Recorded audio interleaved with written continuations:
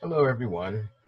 Welcome to our time of prayer and Bible reading and reflection for Sunday, August 2nd, 2020, the ninth Sunday after Pentecost.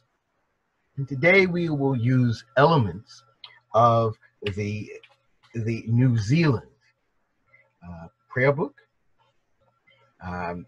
You'll recognize some of the elements of it as similar to what you would use in your church on a regular basis, and there are some newer elements as well.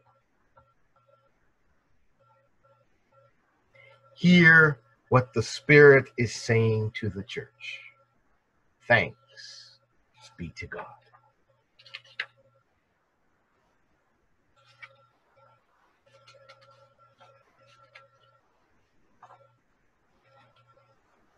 Great is the Lord and worthy of all praise. Amen. Praise and glory and wisdom, thanksgiving and honor, power and might be our God forever and ever. Amen. Great and wonderful are your deeds, O Lord God, the Almighty. Just and true are your ways, O Sovereign of the nations. Who shall not revere and praise your name, O Lord? For you alone are holy. All nations shall come and worship in your presence, for your just dealings have been revealed. To the one who is seated on the throne, to the Lamb, and to the Lamb, be blessing and honor and glory and might forever and ever. Amen.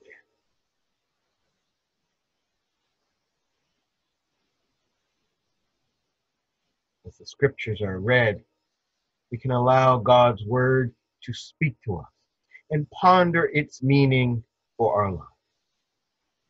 In our prayers, we give thanks for God's goodness, to pray for others as well for ourselves. And we offer our lives anew in Christ's service.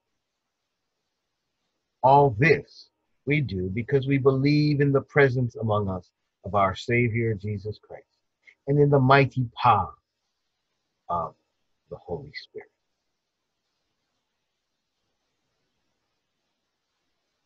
Hear the words of Scripture.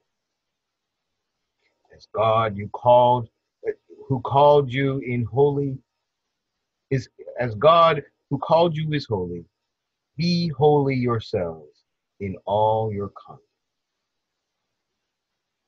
Spirit of God, search our hearts.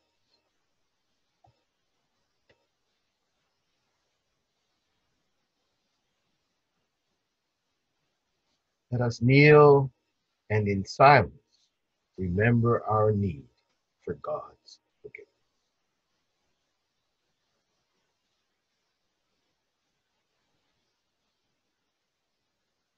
Let us confess our sins to God. Almighty and merciful God, we have sinned against you in thought, word, and deed. We have not loved you with all our heart. We have not loved others as our Savior Christ loves us. We are truly sorry. In your mercy, forgive what we have been. Help us to amend what we are and direct what we shall be, that we may delight in your will and walk in your ways. Through Jesus Christ, our Savior. Amen.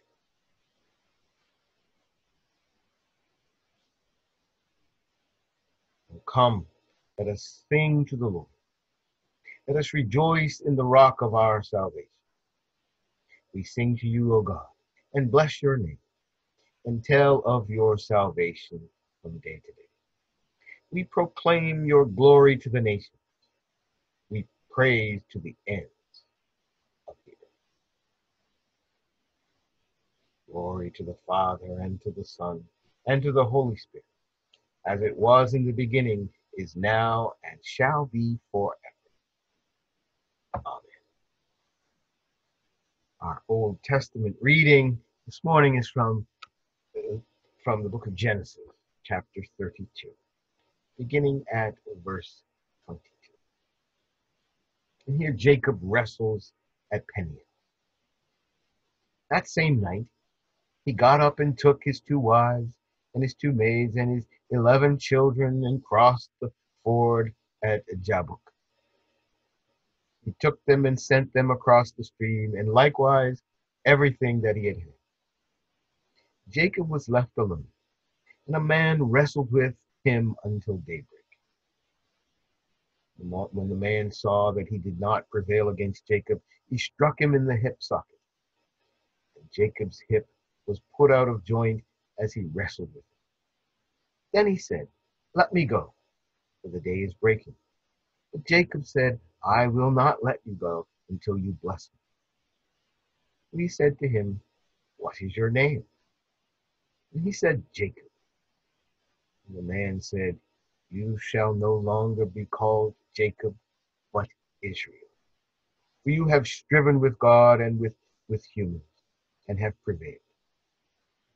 And Jacob asked him, "Please tell me your name."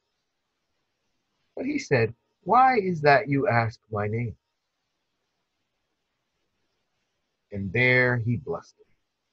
So Jacob called the place Peniel, saying, "For I have seen God face to face, and yet my life is preserved." And the sun rose upon him as he passed Peniel, limping because of his hip. The word of the Lord. Thanks be to God. The collect for the 9th Sunday after Pentecost. Almighty God, your Son Jesus Christ fed the hungry with the bread of his life and the word of his kingdom. Renew your people with your heavenly grace, and in all our weakness, sustain us by your true and living bread, who lives and reigns with you and the Holy Spirit, one God, now and forever. Amen.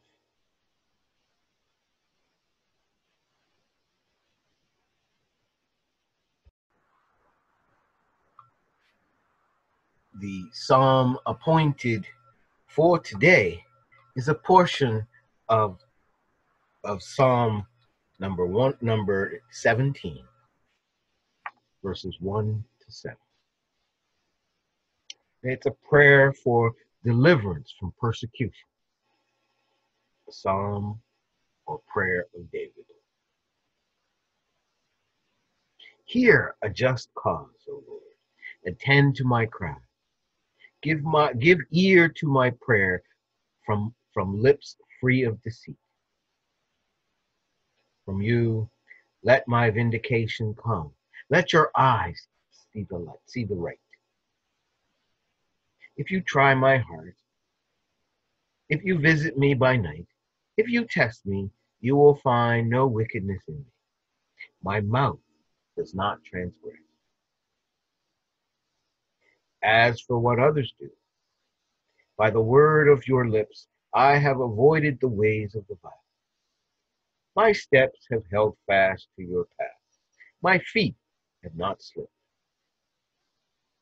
I call upon you, for you will answer me, O God. Incline your ear to me, hear my words. Wondrously show your steadfast love, O Savior of those who seek refuge from their adversaries at your right hand. Glory to the Father, and to the Son, and to the Holy Spirit, as it was in the beginning, now and forever. Amen.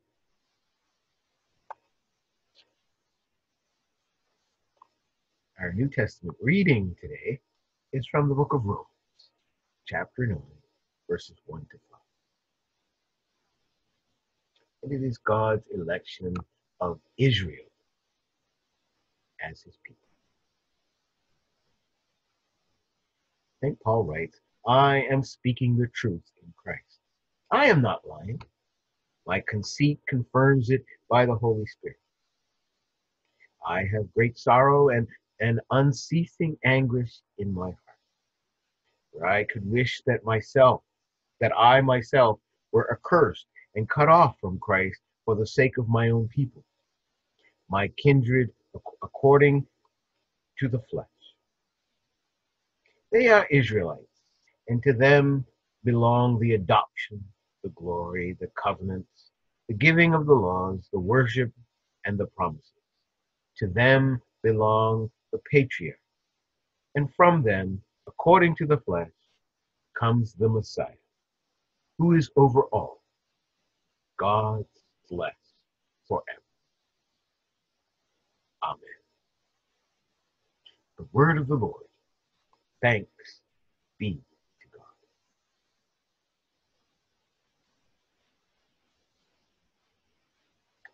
The gospel reading for today is from the Gospel of Matthew, chapter 14, verses 13 to 21. It is the story of the feeding of the 5,000. Now, when Jesus heard this, he withdrew from there in a boat to a deserted place by himself. But when the crowds heard it, they followed him on foot from the towns. When he went ashore, he saw a great crowd, and he had compassion for them and cured their sickness. When it was evening, the disciples came to him and said, "This is a deserted place. The hour is now late. Send the crowds away so that they may go into the villages and buy food themselves." And Jesus said to them, "They need not go away. You give them something to eat." The disciples replied, "We have nothing here but 5 loaves and 2 fish." And he said, "Bring them here to me." And he ordered the crowds to sit down on the grass. Taking the 5 loaves and the 2 fish, he looked up to heaven and blessed and broke the loaves and gave them to the disciples. The disciples gave them to the fish. And all ate and were filled. And they took up what was left of broken pieces, 12 basketfuls. Those who ate were about 5,000 men, besides the women and children. This is the gospel of Christ. Praise be to thee, O Christ. And so today, I propose to do something a little different. I have a reading in front of me from a gentleman by the name of F.B. Meyer. And F.B. Meyer was a writer and theologian in England in the late 1800s. And he wrote a book called Christ in Isaiah. And the reading assigned for today, August 2nd, from his particular book, Christ in Isaiah, published in 1895, I propose to read to you today.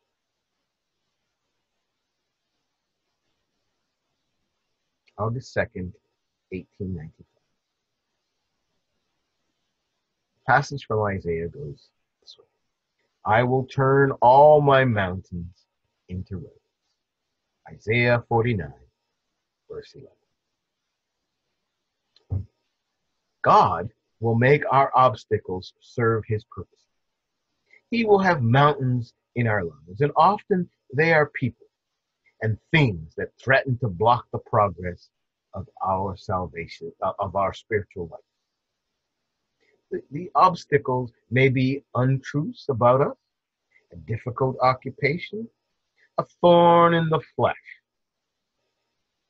as 2 Corinthians chapter 12, verse 7 would say, or our daily cross to bear. And often we pray for their removal. But we tend to think that if only these were removed, we would live a more tender, pure, and holy life. How foolish you are, and how slow of heart, says Luke chapter 24, verse 25. These are the very conditions we need for achievement, and they have been put in our lives as the means of producing the gifts and qualities for which we have been praying for so long. We pray for patience for many years. And when something begins to test us beyond our endurance, we run from it. We try to avoid it. We see it as some unsurmountable obstacle to our desired goal. And we believe that if it were removed, we would experience immediate deliverance and victory. This is not true. We would simply see the temptations to be impatient end. This would not be patience.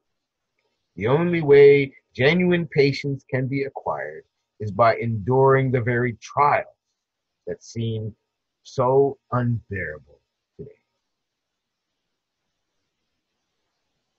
Turn from our running and submit. Claim our faith to be a partaker in the patience of God and face our trials in Him.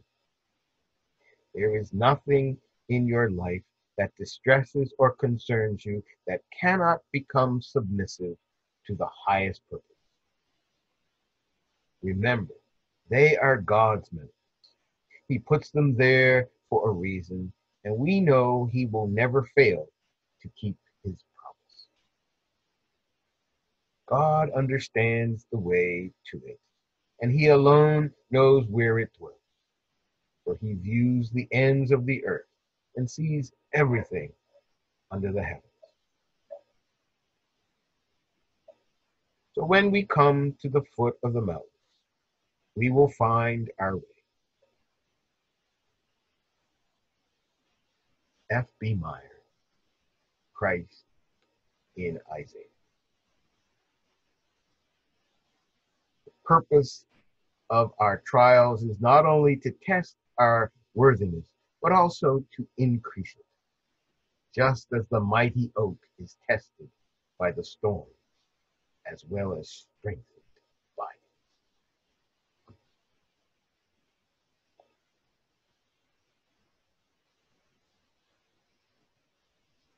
it. Now to God the Father, God the Son, and God the Holy Spirit, be all praise, honor, dominion, and glory this day and forever.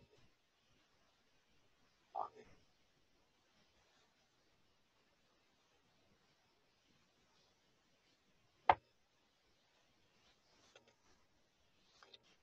And now, the hymn, God is my salvation. Behold, God is my salvation. I will trust and will not be afraid. For the Lord God is my strength and my song, and has become my salvation. With joy you will draw water from the wells of salvation.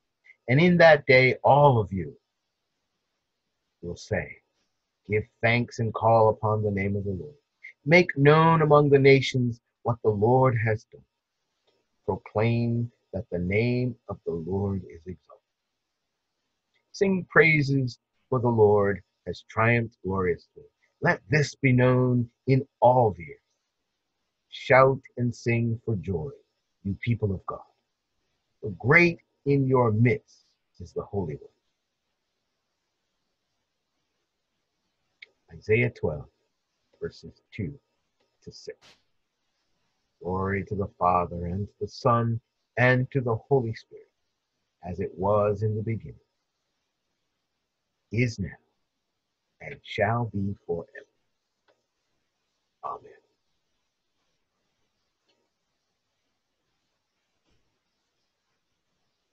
So, we've heard the scriptures open to us. We've heard our beloved F.B. Meyer and his message to us from 1895. to stand fast and to be strong in the Lord. Now let us recite the Apostles' Creed. I believe in God, the Father Almighty, creator of heaven and earth. I believe in Jesus Christ, God's only Son, our Lord, who was conceived by the Holy Spirit, born of the Virgin Mary, suffered under Pontius Pilate, was crucified, died, and was buried. He descended to the dead. And on the third day he rose again. He ascended into heaven, is seated at the right hand of the Father, and will come again to judge the living and the dead. I believe in the Holy Spirit, the Holy Catholic Church, the communion of saints, the forgiveness of sins, the resurrection of the body, and the life everlasting.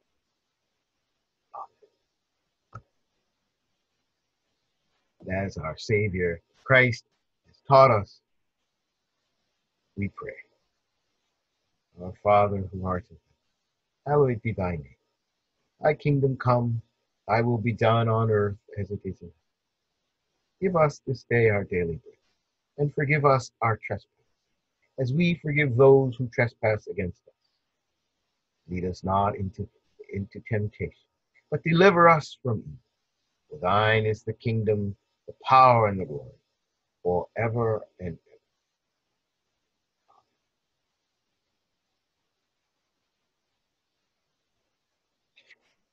Dear Heavenly Father, make your ways known upon the earth, our saving power among all people.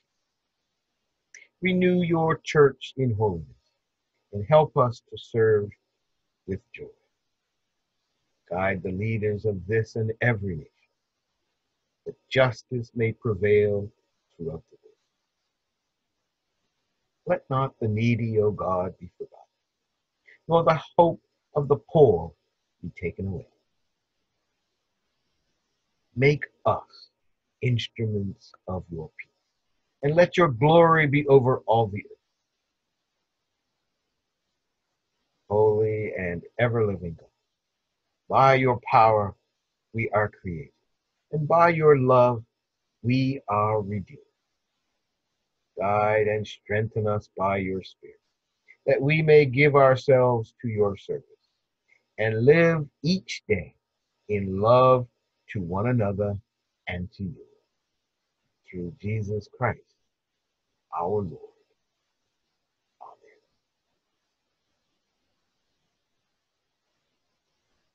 So as we begin another week, as we look to God for strength and guidance over the coming 7 days, let us remember to go out from our homes and from wherever we are with joy. Let us remember to thank God through faith that the miracles of the living God, the miracles of the feeding of the 5,000 plus women and children may be made known not just to us, but to all those we encounter. Let us be called to demonstrate in and through our own lives how full of miracles this life can be, even in times of trouble and grief. So, friends, my prayer today and every day is that each and every one of us will exercise our faith such that we see the awesome miracles of God around us and in us, that we live our lives with compassion so that others may experience God's unimagined miracles in their lives. Finally, that each of us will understand that we too can be facilitators and proxies of God's miracles in our world and the world to come. beyond our imagination. So this we ask in Jesus' name and for his sake. Amen. Let us bless the Lord.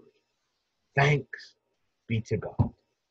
The Almighty and merciful God bless you and keep you now and forever. Amen.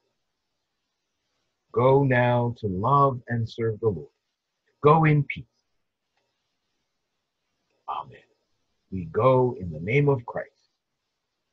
Thanks be